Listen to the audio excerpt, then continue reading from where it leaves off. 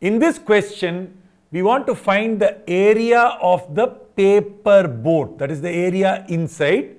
It has been told that each of these squares is 1 centimeter into 1 centimeter. So that square is a unit square. What is area? Area is the number of unit squares inside. So if it's a full square, very easy to calculate, but there are all these triangular areas, right? To understand that, let us take one full square, and if I cut it like that, exactly like that, you see that you are going to have half area, right? So the whole thing was 1 square centimeter, whereas this is half or 0.5 square centimeters. We will also write it as half square centimeter. So this triangle, the green one is also half, and the blank one, right, the white one is also half. So each of the triangles are half square centimeters. Whenever you are given a shape like this, first let us count the full squares.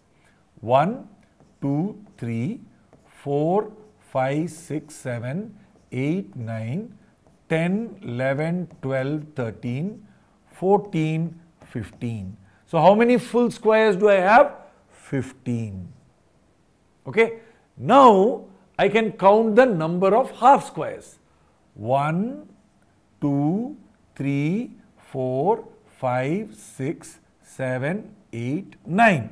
So I have 9 half squares. So I can solve the problem by looking at this. Each half square has half square centimeter. So the area, you can write it as 15 full squares, which will have 15 square centimeter, plus 9 half squares, which means 9 into half. Okay. How do I calculate what is 9 into half? What is 9 by 2? 4.5.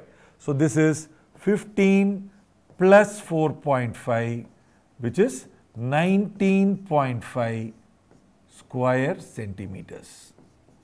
The unit is square centimeter. So you can calculate the area like this, but you can also do something else. You can say these two areas, half and half. What is half plus half? 1. So these two areas is 1. Till here I had 15. This is 16. These two areas 17. These two areas 18. These two areas 19. So I have 19 full squares, and then there is one more left. So that is a half square. So therefore you can write area is 19 and a half, which is 19.5 square centimeters. Okay. So this is another way to solve it, where you are joining two half squares to make them complete. Faster, right? Because you don't have to do that 9 into half, right? 9 divided by 2, 4.5. Instead of doing that calculation, even when you are adding up, you will say, okay, this is 1, this is 1, this is 1, this is 1. So you took 9 half squares and wrote them as 1, 2, 3, 4, 4 and a half, which is of course 4.5, right? So same thing, you just did it visually. It's a little bit faster.